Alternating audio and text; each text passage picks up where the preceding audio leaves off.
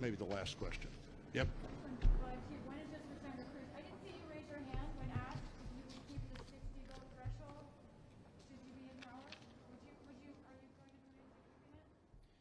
Well, this is actually an issue on which I've changed my mind over the 10 years I've been here. When I first arrived, I was adamantly opposed to changing the filibuster. The last few years, I was one of the people on the Republican side who changed my mind and said I was open to changing the filibuster. Why? And what I said publicly is I said the reason I'm open to changing it is I think the Democrats, when they get power, will do this. They will ram it through. I've seen the radicals in their party, and I think they're going to ram it through. And if they're going to do it, I don't think it makes sense for only one side to do it and not the other.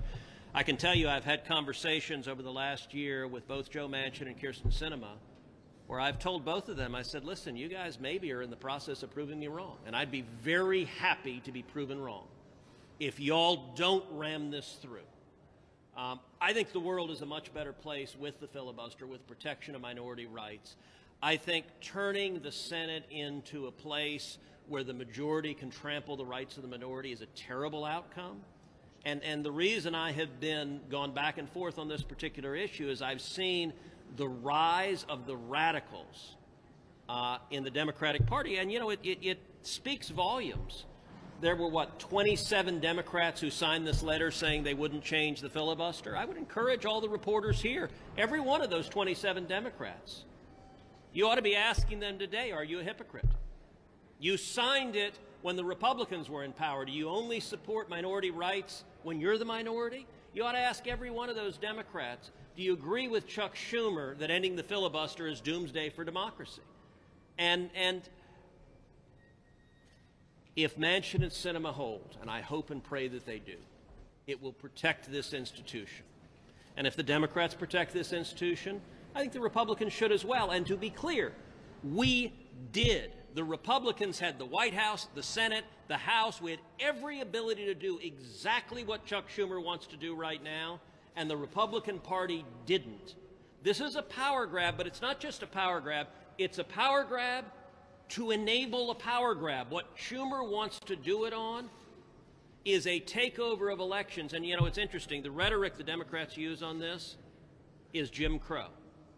You know, Jim Crow laws were written by elected Democrats, and they were designed to prevent the voters from voting Democrats out of office. That's what Schumer's trying to do today. This is Jim Crow 2.0 of Democrats once again trying to take away the ability of the voters to vote them out of office. It's wrong, and it's an abuse of power. And then, Senators, this is all really about the divide in our country right now and how you handle it. Our country's also divided over how to handle the coronavirus.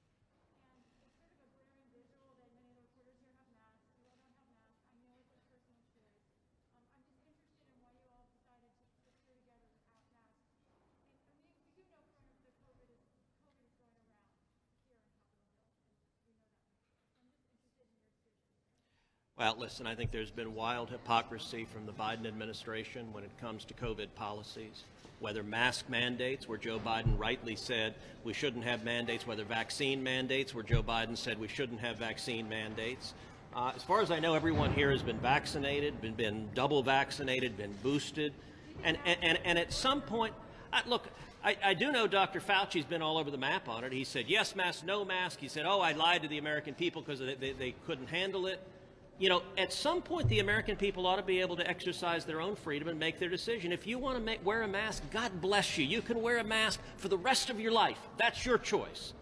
But other people ought to be able to have the right and choice not to wear a mask. And by the way, on the question of hypocrisy, you just asked, you people at the podium are speaking without masks. Just once, I'd like to see a reporter say to Joe Biden when he stands at the damn podium in the White House without a mask, Mr. President, why aren't you wearing a mask? Just once, I'd like to see you say to Jen Psaki, the White House press secretary, when she stands at the podium with no mask, Ms. Psaki, why don't you have a mask? The questions are only directed at one side, and I got to say the American people see the hypocrisy. Thank you all.